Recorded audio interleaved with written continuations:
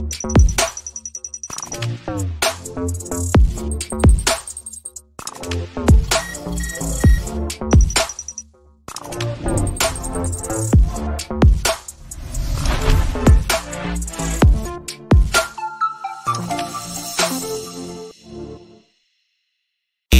the 915 to H-Town, from the Panhandle Plains to the Valley, and everywhere in between.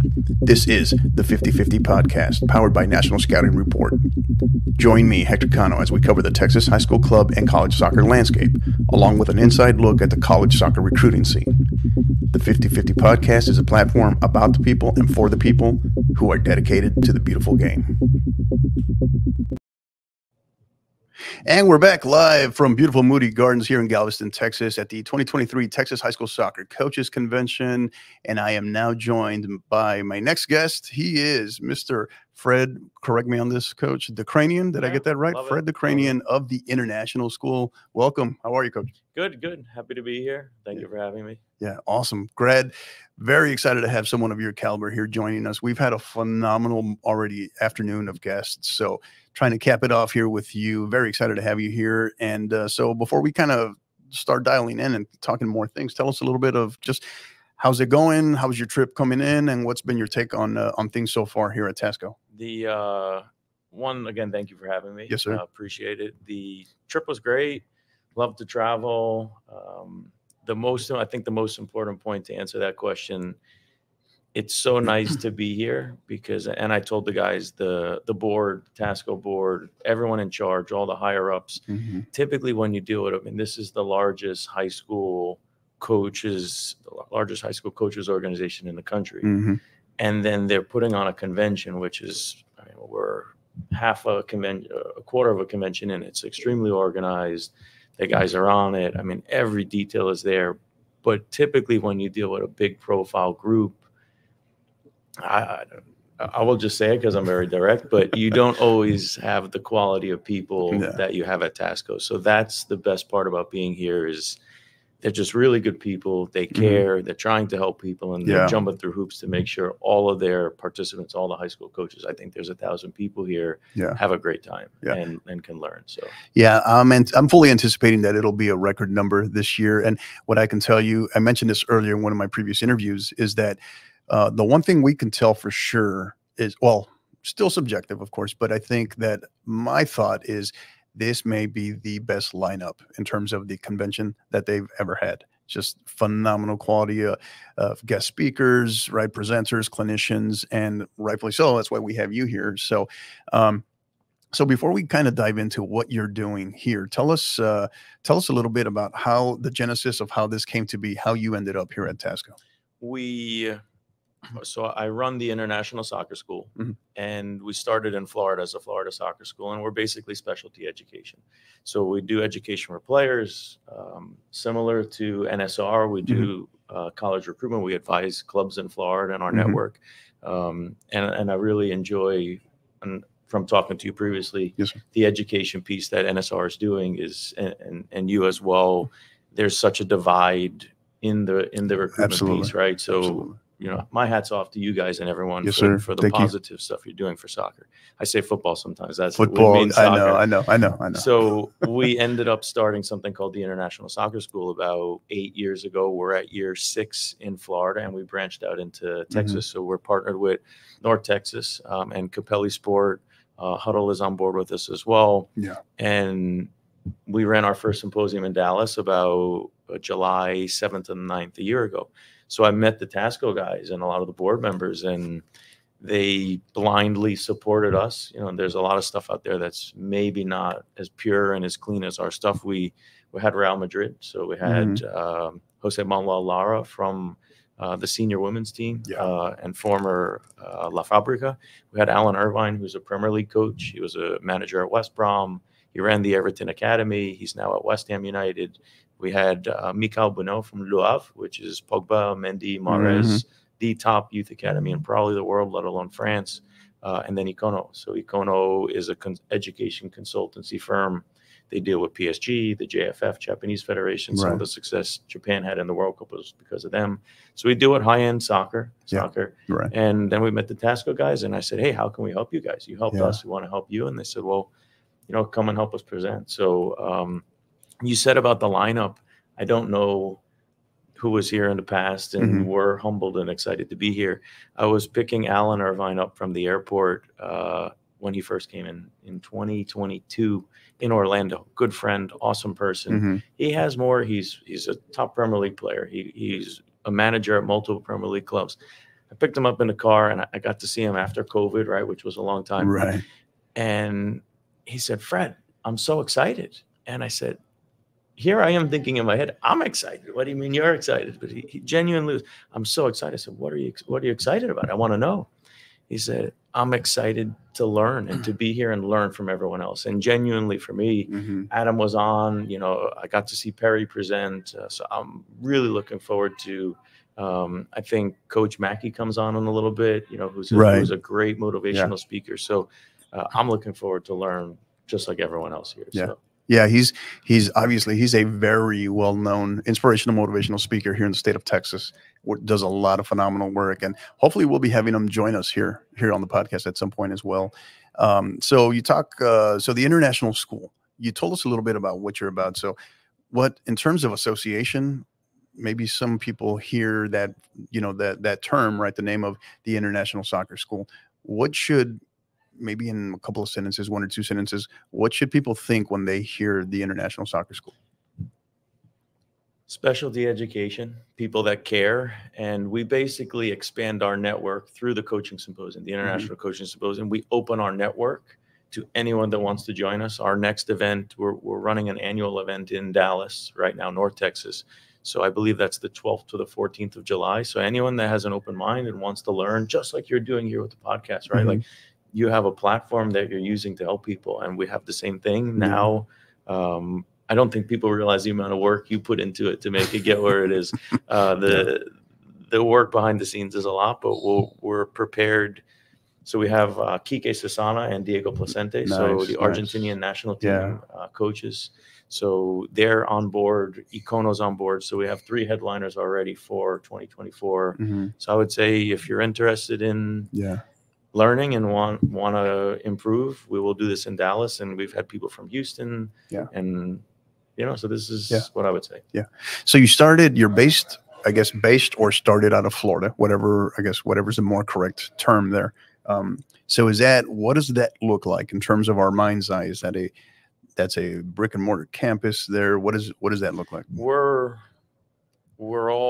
a collaboration of high-end soccer guys, football guys. We're a collaboration of high-end soccer guys that make up the company, and the strength of the company is our intellectual capital, our experience, the human side of it, right? We as the person running it, I take pride in the people, just like the TASCO, the guys at TASCO. I mean, I have not met a board member that's not a really good person.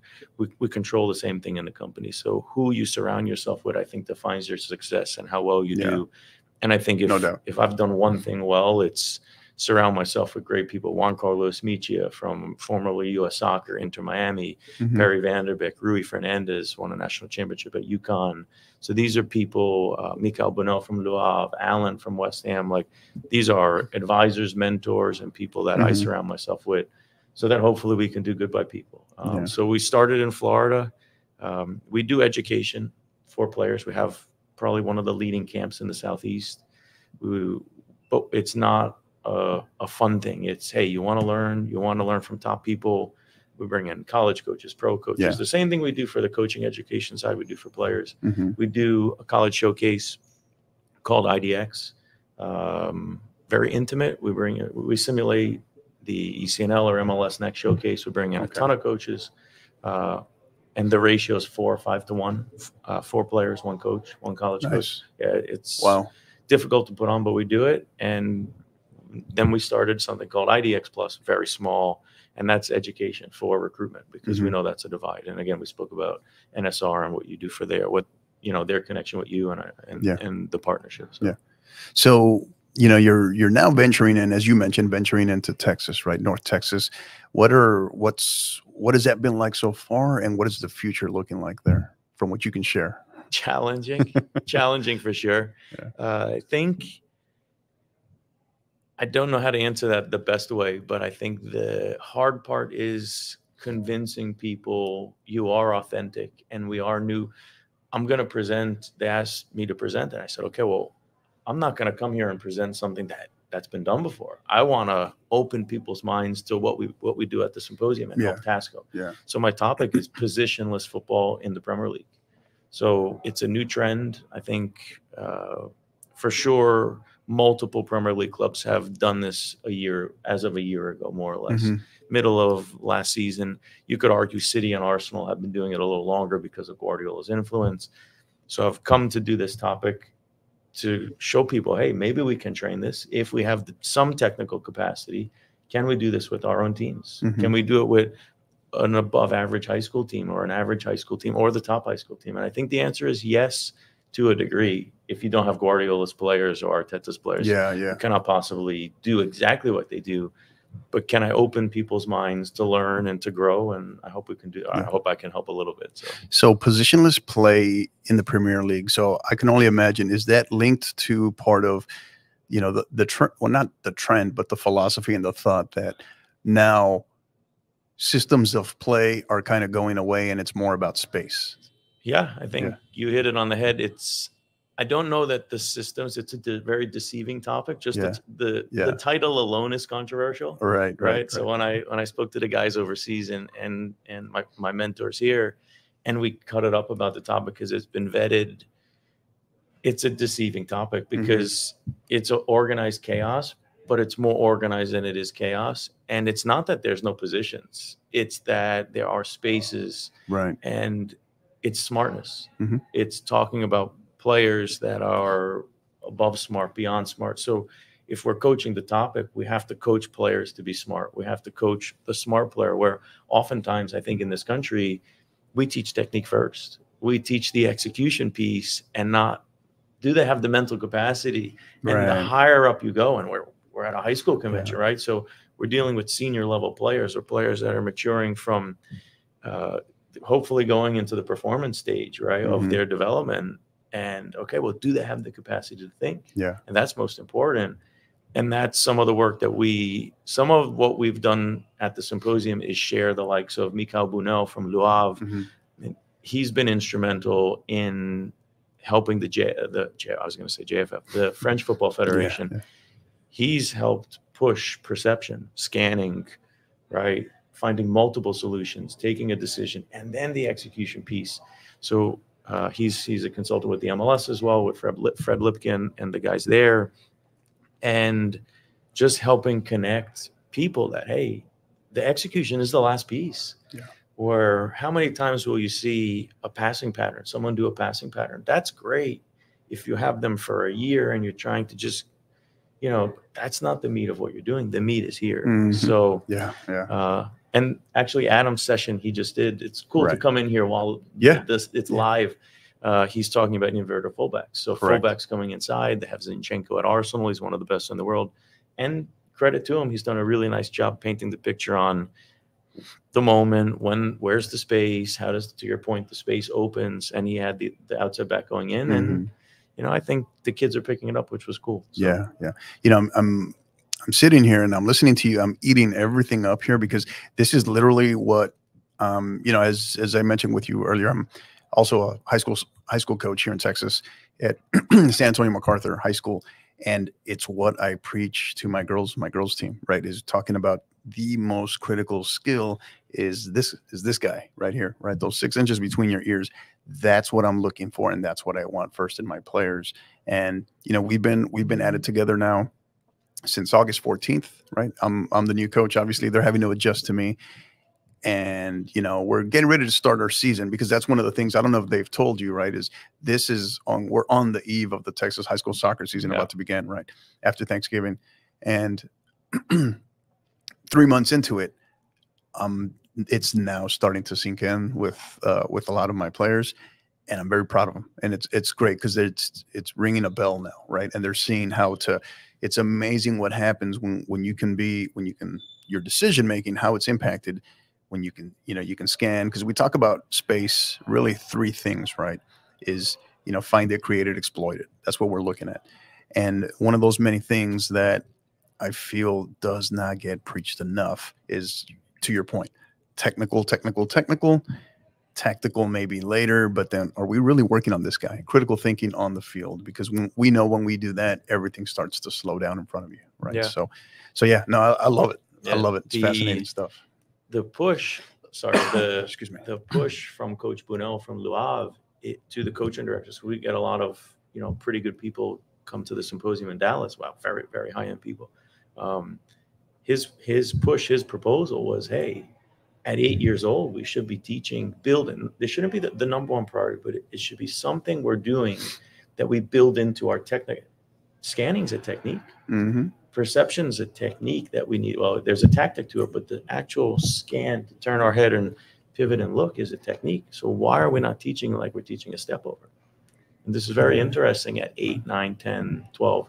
We'd have less work to do at the senior age if it was done. But this is soccer and development, and part of what we're doing is to hopefully open and share. And yeah, I'm trying, right when you said that, I'm trying to remember where I read this. So it was a few months ago I read it. So when you talk about scanning in particular, right? We understand the first touch as a skill. We understand dribbling as a skill, passing as a skill, receiving, and they're all in their own right. They're all needed, but they're all independent.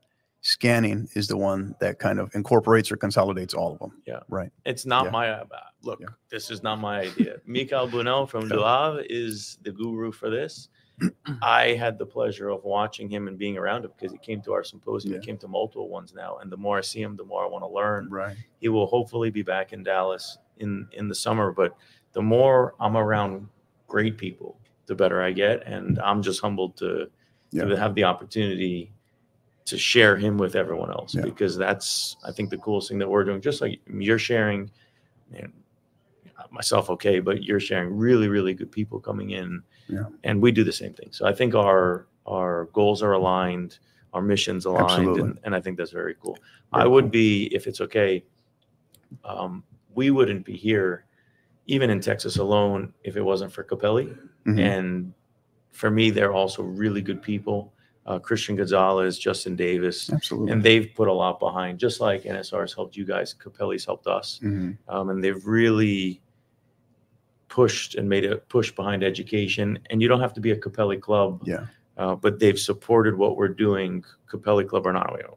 If you're an Adidas club, Nike club, Capelli club, Hummel club, it doesn't matter to us. But I do want to thank them, because I know this will go to a lot of people, really good people, and doing the right thing for the game. So. Yeah. So tell us a little bit more, a couple more for you here, Coach. So tell us a little bit more about what you got going on tomorrow, because I know you kind of got a busy day here, right? So speak to a little bit of what you got going on, at what times, because I know we do have some coaches that are here in attendance that will be listening to this at some point. So maybe just another plug in terms of what you're doing. 9, we have a roundtable discussion with Perry Vanderbeek. I think he'll be on tomorrow with you. Daniel De Oliveira, who's another representative from the International Coaching Symposium. He's a former pro coach, national team coach, myself, and then Chris from the board.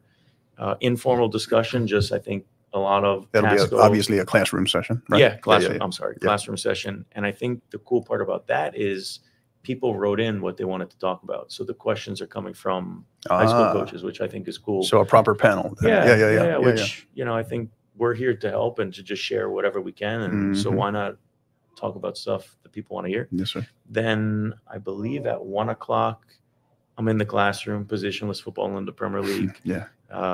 I got access to Y Scout, which is tied to Huddle's platform. Okay. And have you ever seen it? I've heard of it. I've never seen it. I'm gonna have to sneak into your session and check this out, because it's literally, and I have so many really cool prem clips. Yeah. Normally, if I were to cut the film on my own, when I cut that, I probably have 20 minutes of film. Yeah. But all cut into little highlights and cool things with shapes and tied lines. Yeah. But Y Scout gives you access. If you click Arsenal, right, you'll have every goal, every attacking chance from every game, and they cut it for you. So now all I had to do is pick Just plug and what play. hit the topic. Yeah. So I think the presentation, I think it will be cool. Mm-hmm. I hope I can deliver, the expectations. Yeah, I'm sure you'll do a great job. But That's 1 p.m., right? Yeah, 1 Your p.m. afternoon session. And then I believe my training session is at 4 p.m. And that will be, obviously, I cannot tell you what the Premier League teams are doing as far as training because I'm not there, but I have an idea. But I will train positionless football and the concept of, I think if we dig deep, identifying time and space, but really attacking movements, spatial recognition and attacking movements. So can we scanning's a big piece, right? We have to be able to scan, but spatial recognition working in 3s and 4s, because I think that working in 4s is difficult. Working in 3s is, I will start in 3s, with the group, but we'll see. We'll see if they can do 4s. And that'll be 4 p.m. tomorrow 4 p.m., as well. So awesome. Yeah. That's a busy day. Fun. I'm looking forward to it. That's a busy day. But That's awesome. When I'm not presenting, I'm going to watch because I genuinely want to see what everyone's doing and pick something up. Yeah. So. With as much, advanced places, organizations, and other, clinicians, educators you've been around, I'm pretty sure you'll have a couple of takeaways from this weekend. I hope if I can pick up just one thing, if I can help one person, it's worth my time. Yeah. But if I can pick one thing, then that's even more. Hey, if nothing else, you learned about a new podcast, right? Yeah. I tell you what, and Hector prepped me on his background and what he did and how he got here. And I tell you, you're easy to talk to. I've enjoyed this. Yeah. You do a great job, so I will definitely be following. I appreciate you, yes, sir. And I'm not going to let you go that easy. So tell us a little bit before that. Tell us just briefly a little bit more of your background beyond the international soccer school, your background in the game, because I know you're a fellow college soccer colleague. Yeah. So I appreciate that. I love that because I know how much work goes behind that. But just, brief humble brag. Tell us a little bit about your background. So my uncle is Bob Dikranian. He started Southern Connecticut State University. He's in every Hall of Fame there is, Lifetime Achievement Award with the NSCA. So my background, I think my formal education comes from him. I'm a math major from Connecticut College, a good school. I hung it up and my math degree, I hung up and decided to go coach and got to. It's like, what's wrong with you? My dad was ready to kill me. Yeah. We just had a great education and you should be a banker, an accountant or something. And you're going to coach. He was so upset. You wanted to follow the real money, right? So you went into coaching. That's a good one. That's not what happens. No, it's not a good one. I think I worked at Chili's, for a year just to even be able to be a volunteer and make ends meet, and then eventually became a full-time, part-time, paid assistant. And for a decade, I was at University of South Florida for 13 years, and I'm proud to say every recruiting class I was a part of, because I'm not the only one that recruit the players. Right. Was in the top 25. We were in the tournament 10 out of 12 years or something like that. Final 8 multiple times. Never made it to a Final 4, but was proud of the work I did. Left and started the Florida Soccer School, which became the International Soccer School, and we've got 6 different brands under the portfolio of the International Soccer School. And like I said, the most proud one is the International Coaching Symposium. We're doing, if one coach can go and learn something and he can impact 15, 18 players. If a coaching director can implement scanning and perception into his curriculum, he could be potentially touching tens of thousands of people over the course of, 15, 20 years. So that one impact that we can make as a company, and it could be Mikael from Le Havre, it could be Alan from West Ham, who spoke about Premier League match analysis or playing with. If we can impact 1 or 2, or we can really do a good thing. So just like yourself. Yeah, so awesome. Well, I got to say that's some tremendous stuff. And one more time, give us that information, give us that plug. Where can we get more information? And then give us those dates and where they can go to get more information on that symposium. That's how I know you're really good at this. Internationalcoachingsymposium.com. I'm terrible at this. Internationalcoachingsymposium.com. We're in Dallas from July 12th to the 14th with North Texas. And then we'll be in Florida from the August 2nd to the 4th. I believe we're working on live streaming it as well. If you're from like San Antonio and can't make it, we'll have a live stream component, which should be great. But internationalcoachingsymposium.com. Still working on that guest or that guest list for next year. You guys can't. Argentina is Diego Placente, Kike Sasana, both from the Argentina. I believe they're in Saudi Arabia right now, or wherever the U17 World Cup is with the team. Yeah. We have Icono so the Econo Method, and then I believe Michael Bunel from Le Havre. We're working on a couple other big couple guys. of others. Yeah, we usually bring 4 or 5 really high end, and the most important point I think for the people we bring, they're great people, and it doesn't matter if you're an MLS coach, and we had MLS coaches in the audience, or a volunteer assistant, high school. Let's say the high school coach just starting out, the JV coach, the assistant JV coach. They will have time for you, and they're here to help you, and so are we. So I think that's the coolest piece. So great stuff. Yeah. Well, as we wrap up here, Coach, is custom. What we're trying to do here is we're trying to have, we call it our stoppage time. Is your opportunity. We'll give you the floor. Or share any thoughts, any plugs, any other thank yous, shout outs, anything that's on your mind as it relates to the game or here at TASCO. The floor is yours. For me, thank you to Capelli Sport and Huddle. Both of them have been instrumental in what we're doing. Mentors, Juan Carlos Mejia, Bob Dikranian, my uncle, Perry Vanderbeek's been instrumental in what we do. Daniel De La Vera, the guys that are here with me presenting. The most important thing I think is if your mind's open to learning, right? If you're truly open to just learning something new, we don't know where we can go. And we don't know how many people we can help. And when you're watching, if you're listening and you're going to show up and watch tomorrow, or you show up and you watch something else, or you see something, and Didier Chambaron from U.S. Soccer, he's a brilliant guy, super humble. He's done everything. He's the head of U.S. Soccer's education. I did a MLS Next thing with Fred Lipka, does a great job there with education. And Didier, he said to me, and this will stick with me, he said, don't go and say, I don't like this or I like this. This is the wrong approach. It's not whether we like it or not, or he did a good job or he didn't. Try and find out his intention. And if you can see what the intention was for why Adam did what he did and what Perry did and what Coach Mackey's intent was to share, then we can say, hey, what did he do well? What can I take? And maybe what could he have done a little bit better? And then we're truly open to taking away what we can take away. And I think that if you're listening, I think this would be my advice, because someone helped me, and I want to share that message. Yeah. Great stuff. Great stuff. Well said. Thank you so much, Coach. And we're going to go ahead and wrap up. If you want to go ahead and take off your headphones, grab one of those Sharpies in front of you, and you can right there go ahead and sign our little background board here, which we're gonna give away or donate, or maybe for a good foundation, good cause. At the end of the convention, you just sign away somewhere where you like. Maybe if you want to share a little note there, have at it. Love it. Have at it. And thank you again for having me. Yes, sir. Thank you. Thank you. Watch your step there. Little tight space there. You got to make sure you're scanning in that area there. So you want me to go into wherever you want, anywhere and everywhere. Yeah, you're the first one to pick. Yeah, smart man. Smart man.